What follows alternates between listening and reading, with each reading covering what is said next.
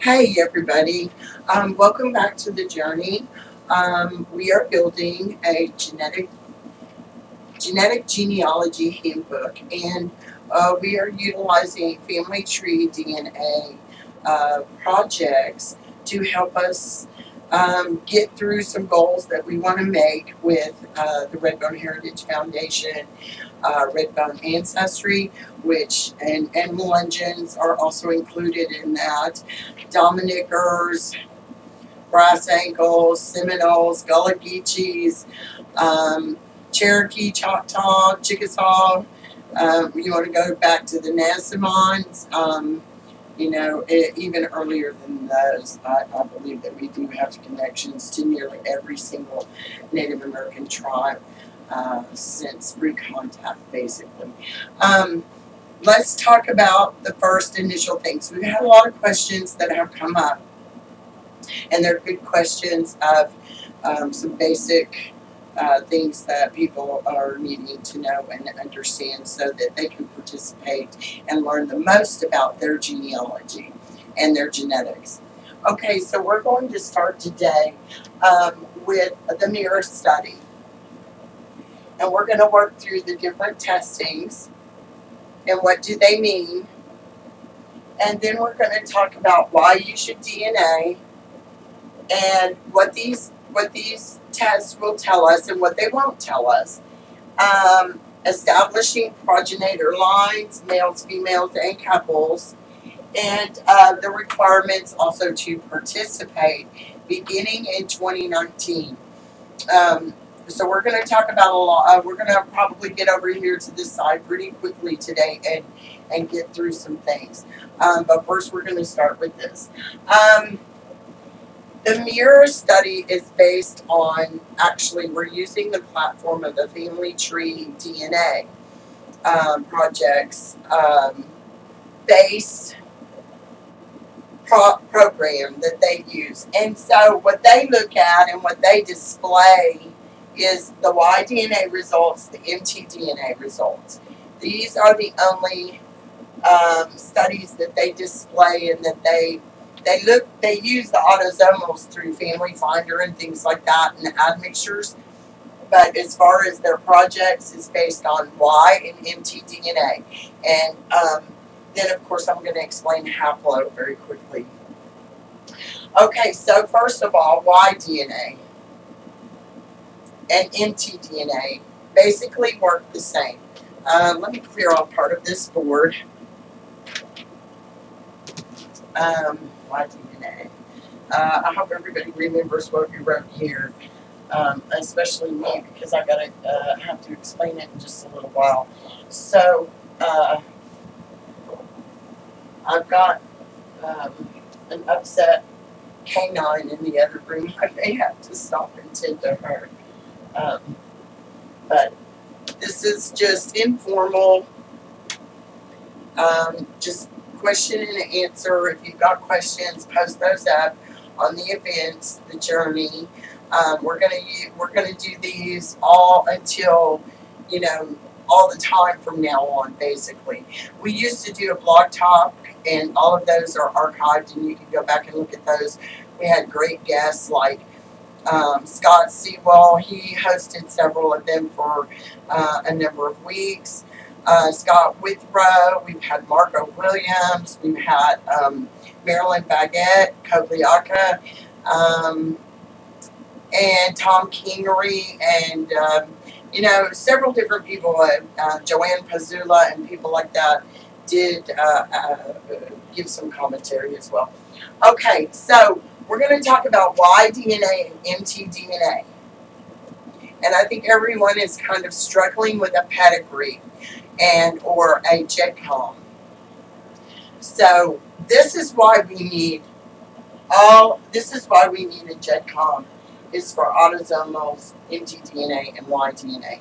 Because GEDCOM is a free service where all of us can get our raw DNA autosomals uploaded.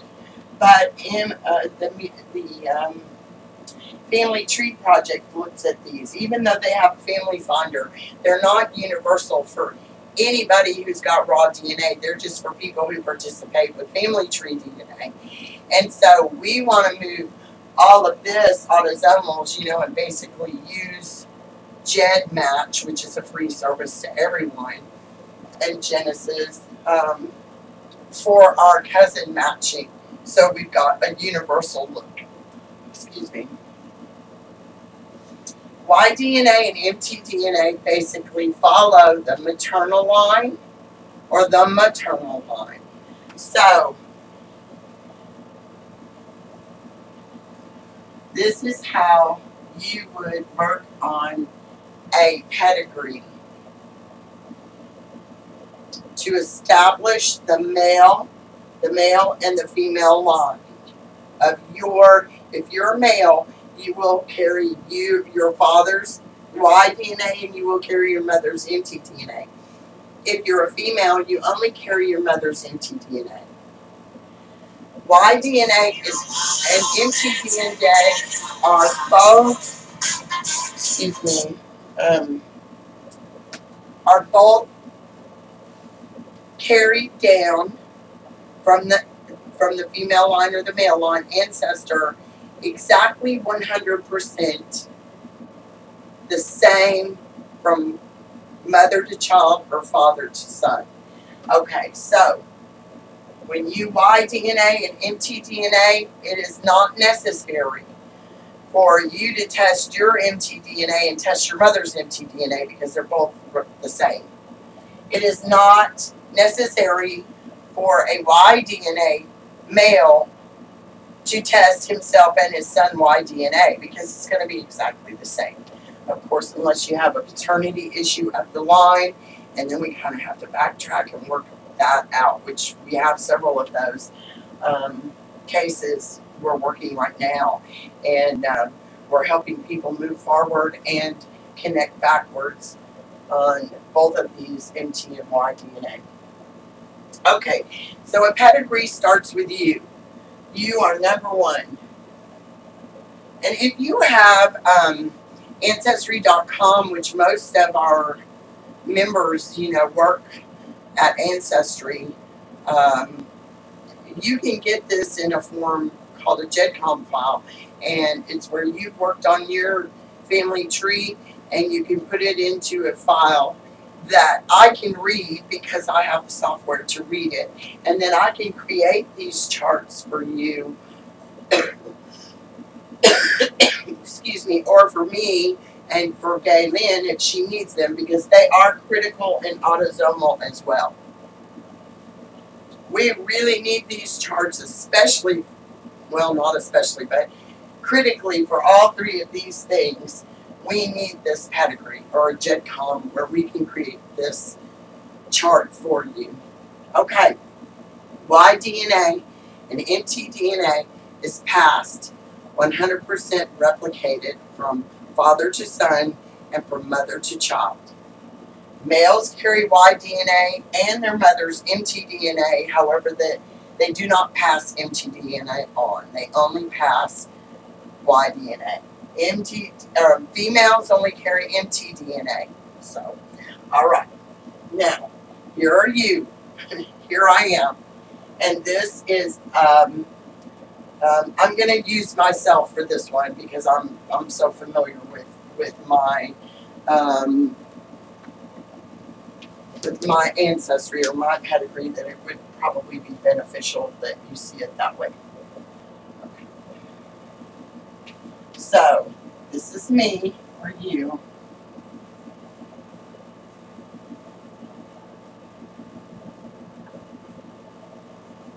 I was born a stringer.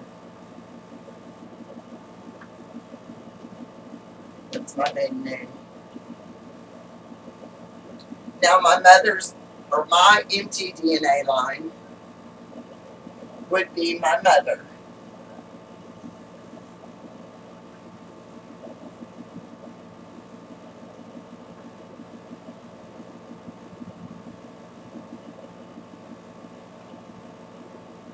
My mother was P. Joanne Rutherford. And I apologize about the lighting, but I've got a little natural lighting and it changes all day long. So I did my best to try to get the lighting good. This is me. This is my mother.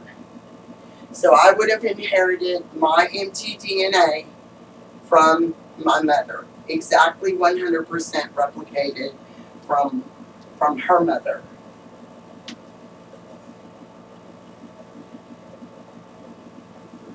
It was Marjorie. I know this is spelled like Joan, but it was pronounced Joanne.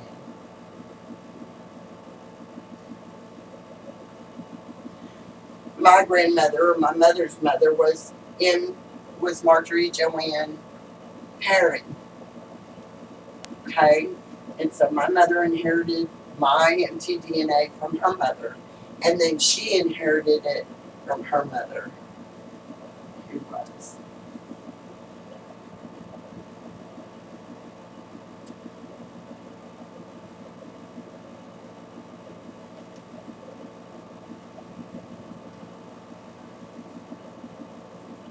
It was Lizzie Whitehead, or Whited. They went by Whited, W-H-I-T-T-E-D, Whited. But it was a corruption of Whitehead. And then her mother,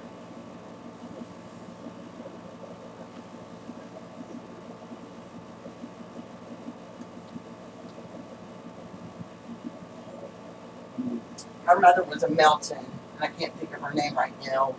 And then her mother was a Mitchell.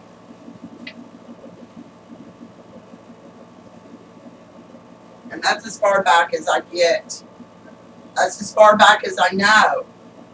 Okay, I have had my mtDNA done, or my sister had her mtDNA done, so I use those values and those scores. But I do need to work on this line. Because we had a suicide here.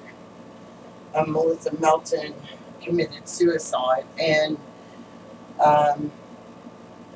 she was referred to as a half-blood Indian, half-bred Indian, and I did not know that, you know, I mean, we had this legend over here, but then we returned with a basically Native American haplogroup for my mother, which was a shock. And so this Mitchell down here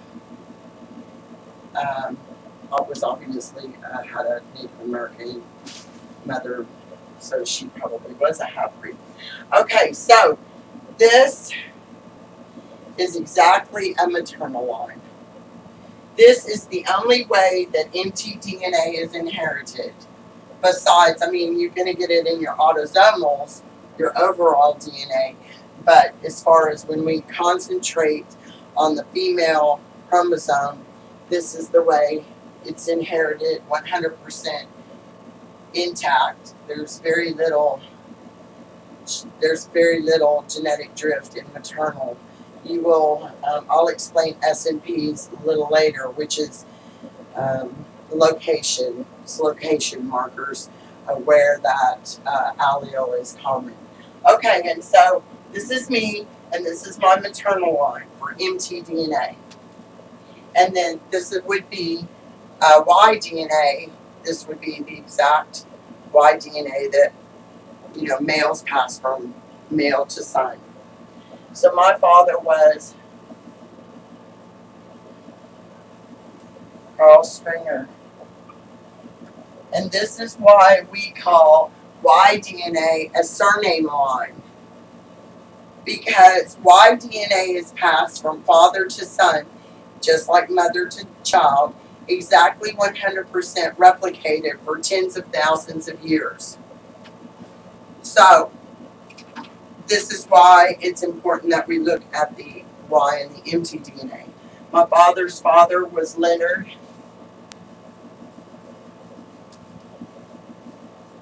Stringer. His father was Doc Willis, and so forth and so on up the paternal line to as far back as you can go. I mean, we don't all know who, you know, I mean, beyond these shores, I don't know, because there are no Stringers, even though my dad was RM269 or something like that, which is an Irish haplo. Um, we're not jumping the pond all that often on these Y-DNAs, and it's because of the fact that we know that the stringer came to Jamestown and did marry into the Pocahontas line. Pocahontas had one son who returned back to the United States and went back to, or excuse me, to the colonies at that time, and did go back and marry among his mother's people. And so there was, he only had daughters, and one of those daughters married a stringer. Well, these men, along with many other men who were mixed bloods in Jamestown, were pretty much cast out. And so their status as far as documentation and that, I think Tom Kingery came up with a list of 50 men that were removed from Jamestown for having children with Native Americans. And so it absolutely happened. And so all of you people that are crazy about gotta have a paper trail, yeah, paper trail's great. But when you run into these blocks of generation of males and females who were mixed bloods out of the early Jamestown records or anywhere in the colonies, or even into early America, these people were not documented. I'm sorry to say, even though I know this stringer line goes back to Ireland, straight back to probably a convict ship, you know, when we jump the pond and we look at these male lines, like the GOI and GS, Mr. Mack and Maryland's line, there are no more left in Europe. And so we're not making the matches over there unless they were a family of substantial means or royalty. They didn't generally remain. I mean, all of those people were removed. You know, you have the females that you can jump back over the pond on, quite a few of them, because, like I say, females pass mother to child, but all children. But it's the males, we're just not seeing them like we should. So there is no stringer in Europe who matches my father's Y-DNA, but he does have several Y-DNA stringers here. I haven't noticed any that were not stringers that matched us. So now on the mtDNA, as far as following the mtDNA lines, mtDNA is invaluable. However, it's a little bit different study than what you're probably accustomed to with normal genealogical practices. And so you kind of have to think a little forward and progressive from your basic normal genealogical practice of research. And so I know most of you have already gotten very creative with your research because you're from mixed bloods, and it takes that sort of creative research, a preponderance of evidence, which is generally not acceptable. These are things that we have to utilize because it's all we have. And so that's good. Okay, so this is a Y-DNA line or a surname line. Y-DNA only follows father to son intact for tens of thousands of years. Female lines is passed mother to child intact and is carried on by the female. But this is the only lines that are considered for mtDNA or Y-DNA. Okay, so if you have any more questions about that, you know, just try to get with me. But I need for everyone to try to kind of keep up a little bit and learn a little bit about the different testing. Autosomal testing, which is Family Finder, GEDCOM. This is actually a study of your entire genome. All right, and so this is, and what we call those is alleles. And then these alleles, there's little small blocks of DNA that make up each allele. Okay, and so autosomal testing is a look at your overall genome, not your mother line and your father line, or father line and mother line. But I'm going to be really clear here. Everybody thinks that there's some magic thing with autosomals that tell you admixture, because the test that they use to look at your admixture is actually the autosomal, and a complete study of what we know.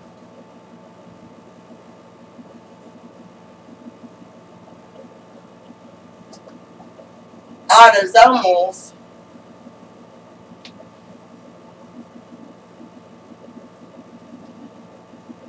admixture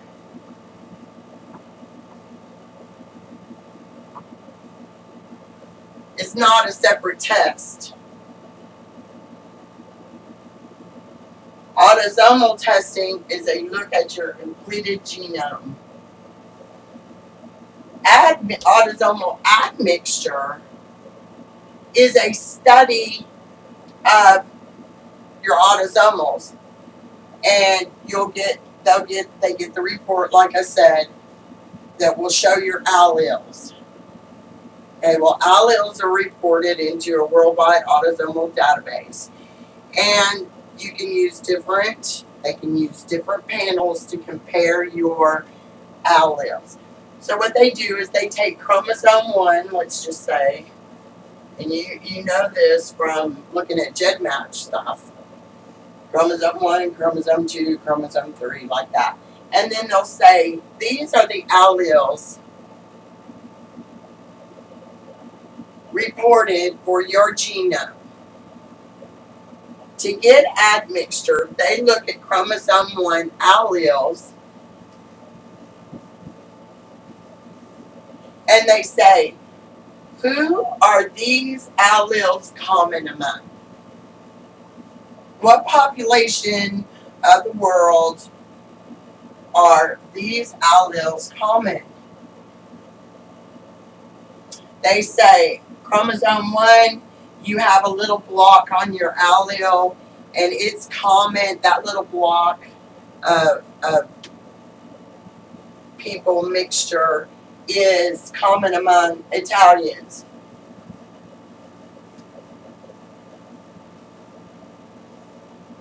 Okay, well,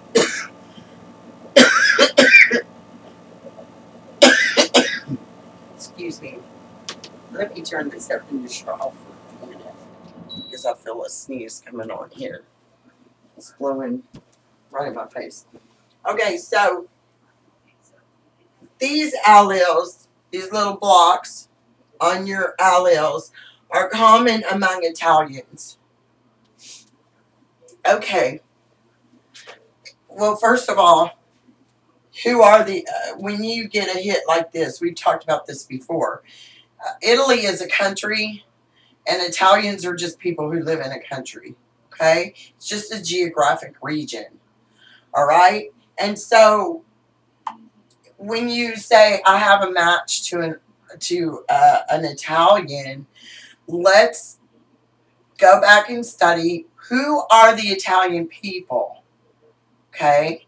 Who are the current modern population of Italians? They're a big mix of people. Who are they historically? Where did they come from? Because remember, DNA is only a study of migration, human migration. It is nothing more than a study of human migration as far as this type of DNA testing, right? When you look at your autosomals and you have common alleles with someone else, that's how you make a cousin connect. That's how you make a GEDmatch connect, right there. Is because you have an autosomal that in your genome that is the exact same as someone else's genome. And so this is how we get in GEDCOM, we get these matching segments on chromosome, whatever. This is how that works. I hope that helps a little bit. But we're going to be moving on from that.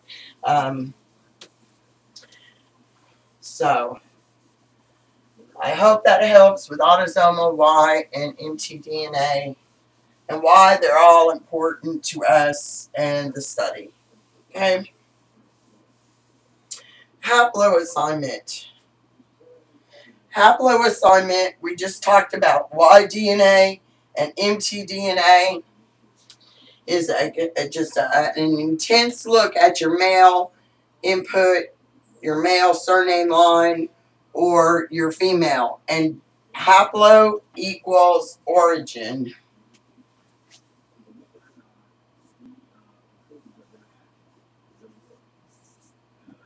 or a geographic location.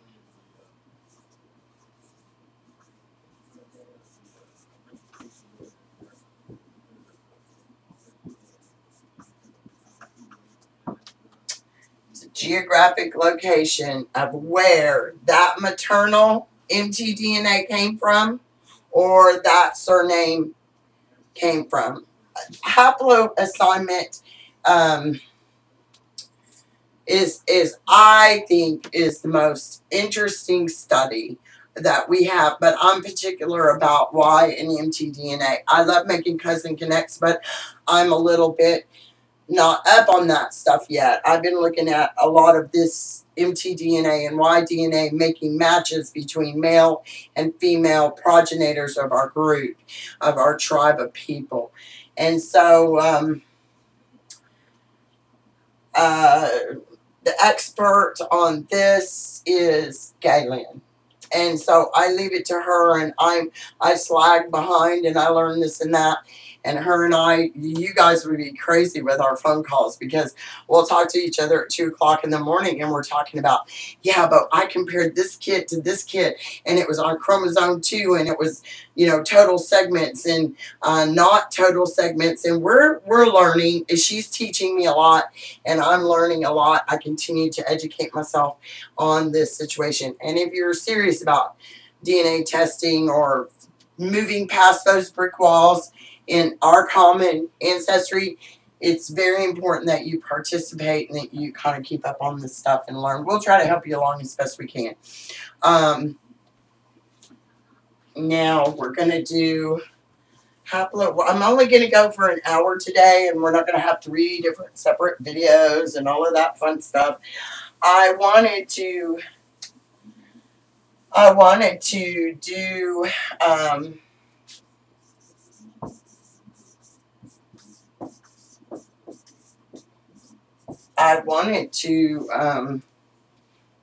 do that last week, but we had some technical difficulties, and I do apologize for that menagerie of different things. And then in the end, everybody came in for the evening and walked right through my video. I was like, well, thank you. So that got a little, but we're just hometown. We're not, this is not a formal lecture and by any way, shape, or form.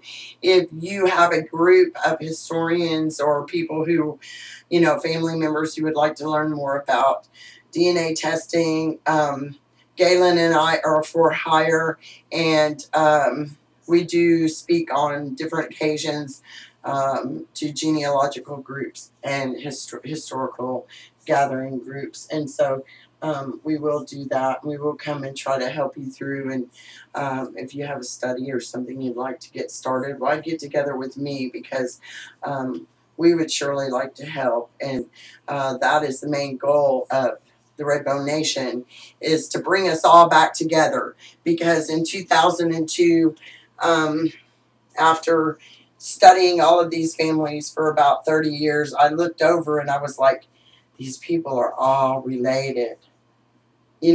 Just too much commonality. And so now, through DNA, we are proving that. So, we're going to talk about why to DNA. What do you want to know is the bigger question of why you should DNA. Okay, I think it's a marketing trick to get people to buy direct-to-consumer testing kits. Find out what your origins are and push the little green leaf and all of that stuff. Okay, well, that's just marketing tools, people. And so entertainment value only. All of these autosomals that say, English, or I'm from Switzerland, or wherever, you know, that, and that's probably true, but you must understand that that is a pretty wide view, and also it's not an intense look at your genome, but kind of a wide view of your genome, and which is very complex. And so why you should DNA is, what do you want to know about your family? Do you want to collect, do you want to identify your progenitor lines and your maternal lines? Do you want to find cousins, immediate and distant? Okay. All of those are your personal reasons why you want to test. And so I personally think you know, it's all three are just as vital as the other. So but Cousin Connect is GEDmatch is just fascinating to me. So the bigger question is, why do you want to test? What do you want to know? And then you can think about, should I mtDNA? Should I Y-DNA? You'll start working over your family pedigrees. You will start realizing that, hey, my cousin's mother was a foremother, furthest most foremother was Hannah Sweat. And hey, my cousin's mtDNA is important to us as a tribe. Okay, so my dad's mother was a Nash, and my dad's mother's mother, her mother was a Goins, and her mother was, and I can't even think now, Sanford. And they came out of South Carolina with the rest of us, and then it goes all the way back to a Dixon woman, and then we've moved through mtDNA. I have actually found a much older mother who was 100% match for this mother. Now, my job is to find out how this, my furthest grandmother came from that woman or her sister. Okay, so we're jumping backwards here, and it's a little bit, but this helps us establish the progenitors and the, you know, maternal progenitors and the couples too, because another big issue that we have among our people is that they intermarried with one another. Someone's spouse died, and they married the next, you know, of kin, you know, so forth, in the same group of people. And so, you know, we'll show, also we had a lot of countrymen and squaw men in our, what they called mountain men, squaw men out west, and what we call countrymen, you know, in the southeast. These men were fur traders and Indian traders, and they had multiple wives all over. And then we also have the women called the Cherraw trade girls, or the Lawson trade girls. And these were girls who moved among the fur trading culture, and who had children with many men. And that was their lifestyle, and there's no shame in any of that, except that we are trying to, you know, we'll see, we have a common grandfather, but we don't have a common grandmother. If you get a GEDmatch hit, Brandon Nash and I were looking at ours the other day, and we share one full set of grandparents, but on another side we only share one paternal line, and we don't share the mother. And what ended up happening was that we had 3 matching segments. Well, that makes sense. If you have 3 matching segments with someone, you have, and 2 of them are like 3-3, and 1 of them is 5. Okay, so 3-3 was a couple, and 5 was one or the other. Either it's on the X or it's not. So either it's a maternal or a paternal. Why is DNA testing important to, why a pedigree is important to this study? Everybody's done autosomals. Like I said, that was a big marketing thing that's been around for I don't know, a number of years, and they hit us really hard, around holidays, find out who you are, and blah, blah, blah, which is all a bunch of nonsense, ridiculous nonsense. But anyway, they study your genome, and then you can get your raw DNA.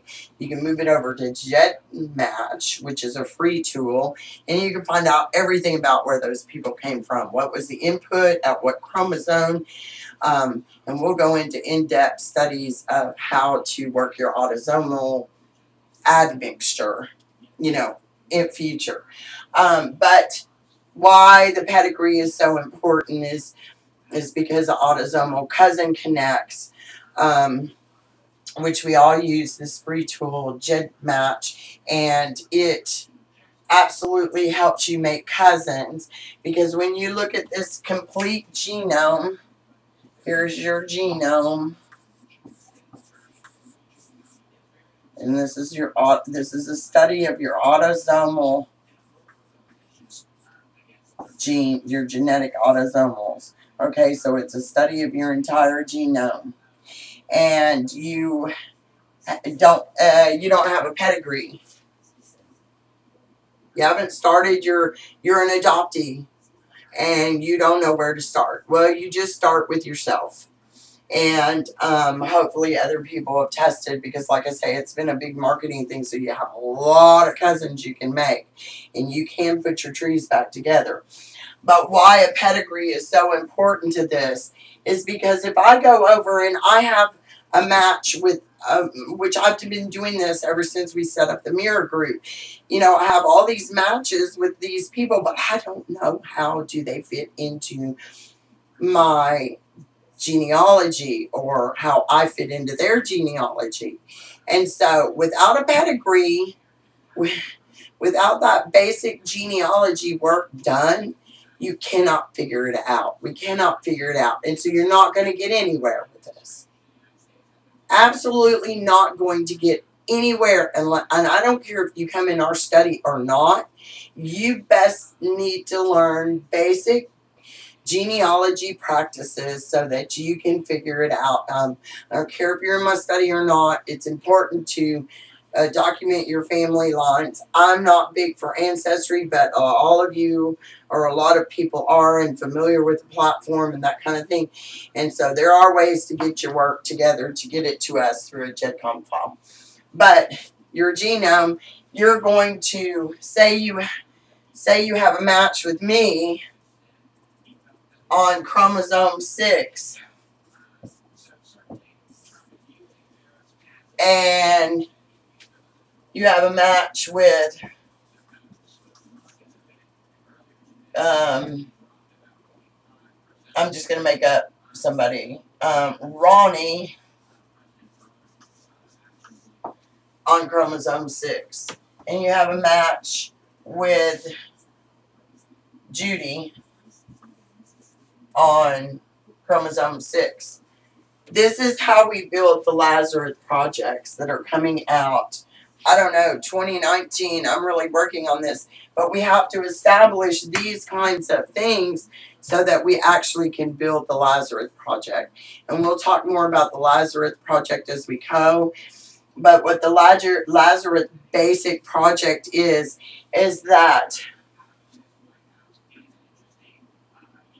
we will take the common ancestor here, because we've done our work. I have these matching people on chromosome 6, and who everybody's got their own centimorgans. Say I'm 50 centimorgans, meaning that's my third great grandparents. It's Stacy's third great grandparents. It's Ronnie's 6th great grandparents, and it's Judy's 2nd great grandparents. Okay? Now, we can figure all of that in if you have a pedigree chart, flow chart to chart all of your ancestors out. We can go, oh, chromosome 6 must be the duals, because we all intersect there. Did we have matching segments between two? This is stuff me and Galen work on. It's a little advanced, but it can be done. But this is how it's done. But say that we all match, and we know this is the Doyle family. The common ancestor is the Doyle couple. Let's say it's a full couple. Then we can build what's called a Lazarus project for this couple and actually build a kit with a kit number for James Doyle. That's pretty crazy, people. That would find thousands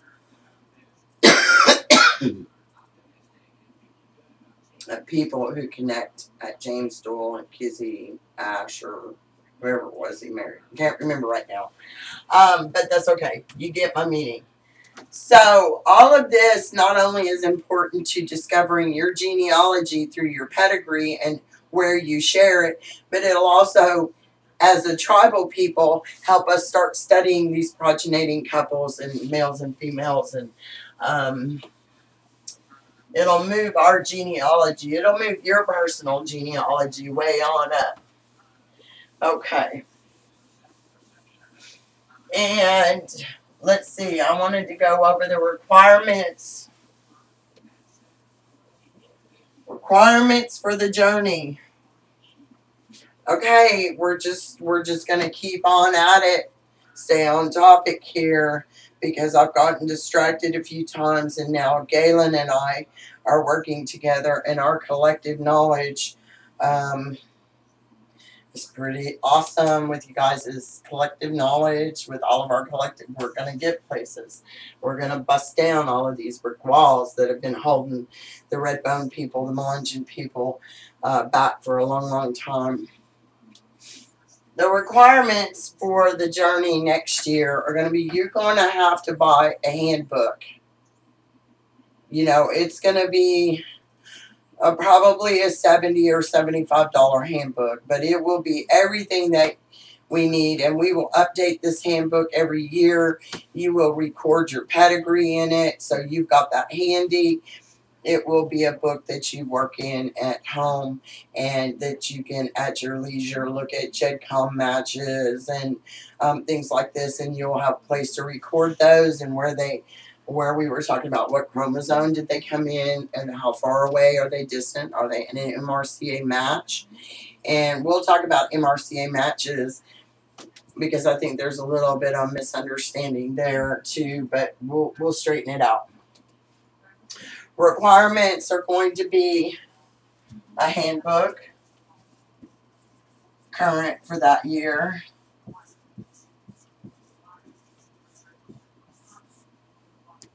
Which will give you worksheets,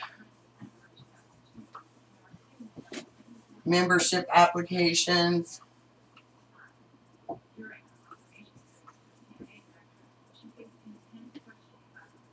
and once you register your membership, because people may buy this book. I've got a lot of people who are not red bones and they want it, you know, but they don't have to work through the red bone hand part of it. They just use it for and we may change the name and take red bone off of it because it kind of confines us to one people, and it's not. It's just to help us.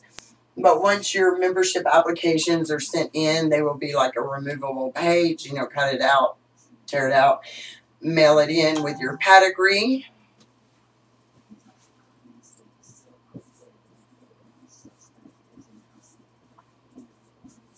Either chart. What I will do is there will be two pedigree charts, one for you to keep and work in, and it'll be like a 10 anti-ethereal chart, and then we'll have a pedigree chart in there that you will mail back into us.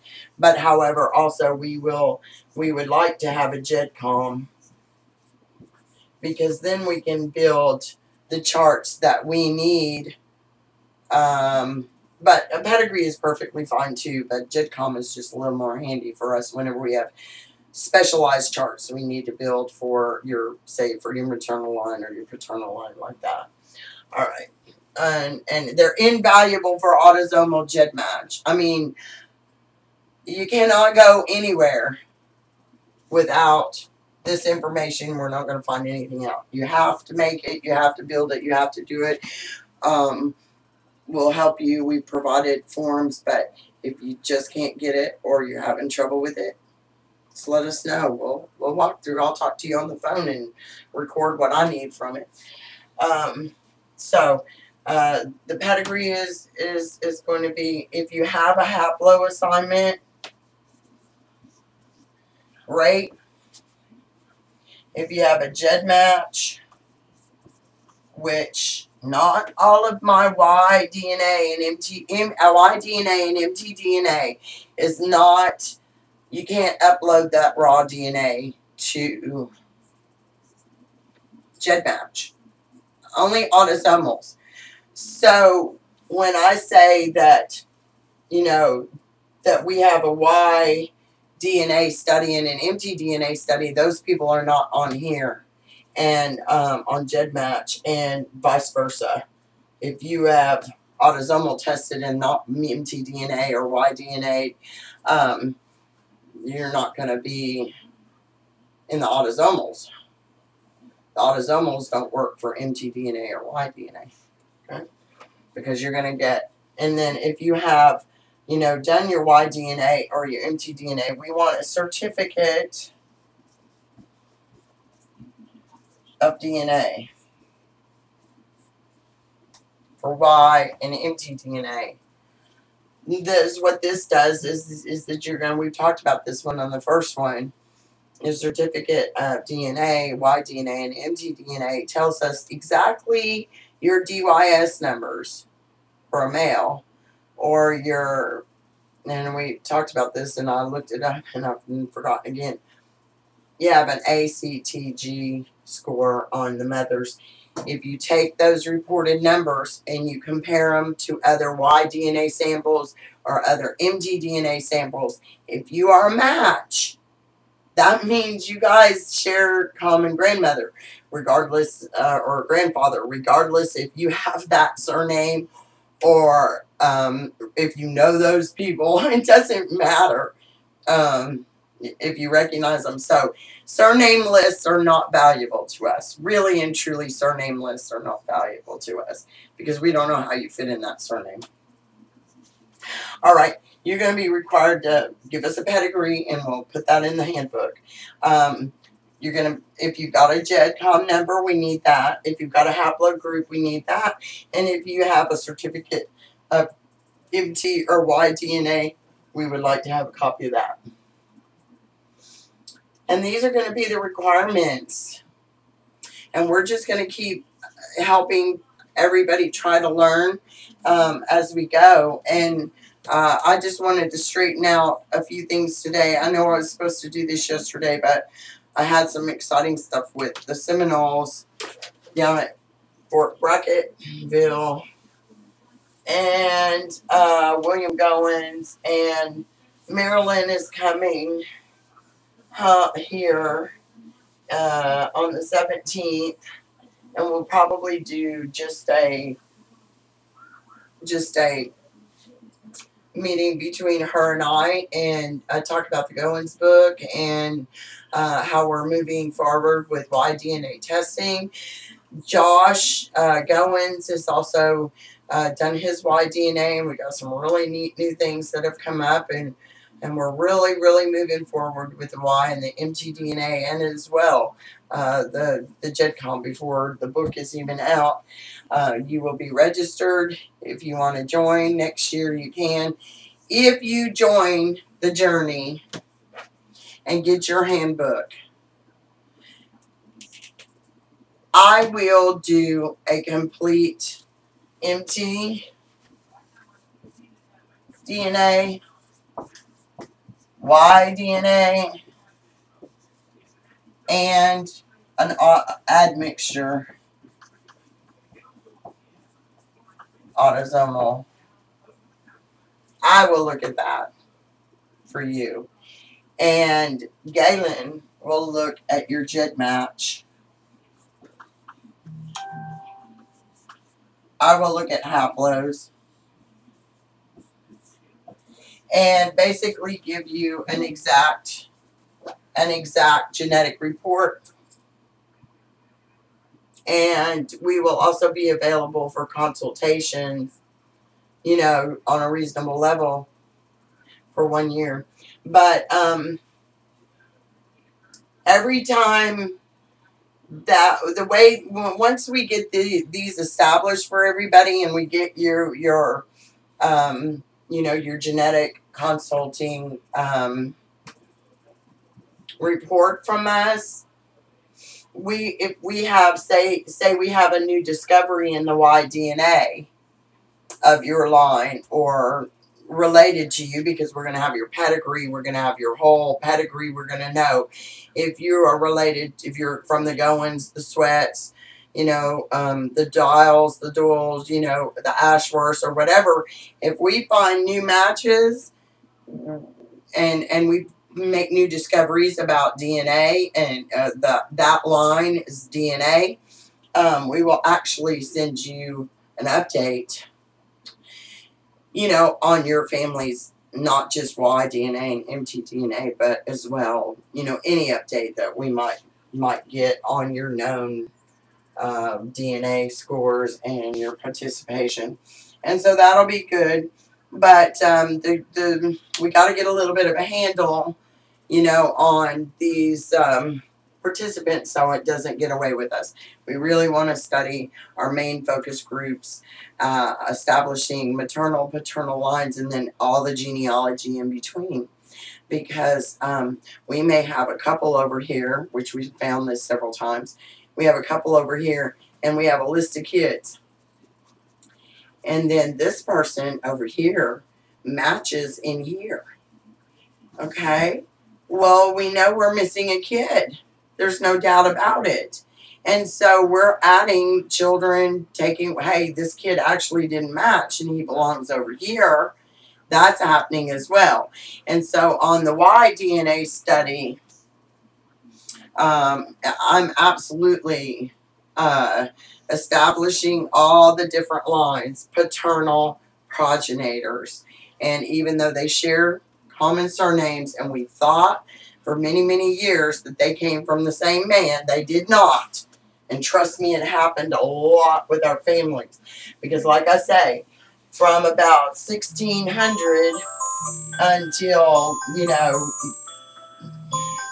late into the 1900s even, you know, these people were marginalized, and they were